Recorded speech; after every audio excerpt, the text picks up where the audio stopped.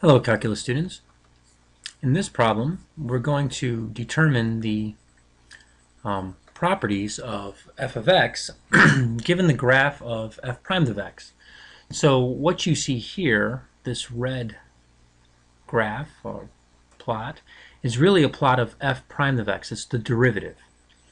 All right, and remember, we can determine a lot of properties of f of x if we just know what's happening with f prime of x in terms of the sign, S-I-G-N, of f prime of x, if it's positive or negative. All right, so let's just remind ourselves of what those properties are. First off, if f prime is 0, then we get what are called critical points of f. Sometimes those are called stationary points, and those are potentials for maximums or minimums, but they don't necessarily have to be maximums or minimums. They could be something called saddle points as well.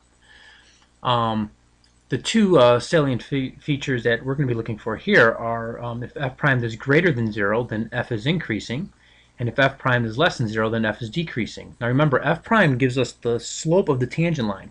So if the slope of the tangent line is positive, that means it's going uphill, so to speak. So that means that f is increasing. And if f prime is less than 0, then the slope is less than 0, and that means that we're going downhill, so f is decreasing. All right, so let's mark that up on our plot here. So here, f primed is greater than 0. Now this is the whole part of f primed here that's greater than 0. Common misconception is to think that, oh, well, f is increasing here and f is decreasing here, but no, that's not correct. This is where f primed is greater than 0. We don't necessarily know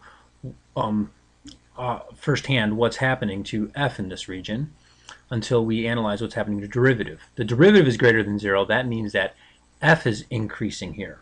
And then we hit a critical point here. This is where f prime is 0, and then f prime is below the x-axis here, so f prime is less than 0. That means f is increasing to the left of this critical point, and f is decreasing to the right of this critical point.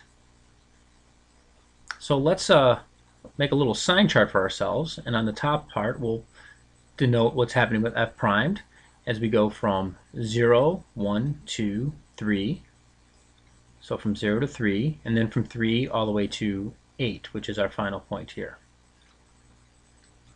Okay, so from 0 to 3, f primed is greater than 0, it's positive. And from 3 to 8, f primed is negative. So that means that f, as I've denoted down here, is increasing from 0 to 3, and from 3 to 8, f is decreasing. I've just summarized what we said here geometrically in this sign chart. I essentially just repeated this information here. Now you can just see what the shape of f is going to look like. That means from 0 to 3, it's going to be going up, and these denote like the tangent lines, right? They're positive, so they're increasing. So that means f is increasing, so you're going uphill.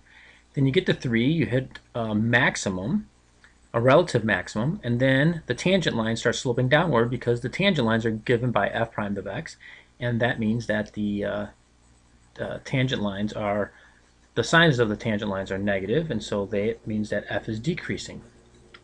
And as I said, that means we have a relative max, and I'll just summarize in interval notation. F is increasing from 0 to 3, and f is decreasing from 3 to 8. All right, good luck.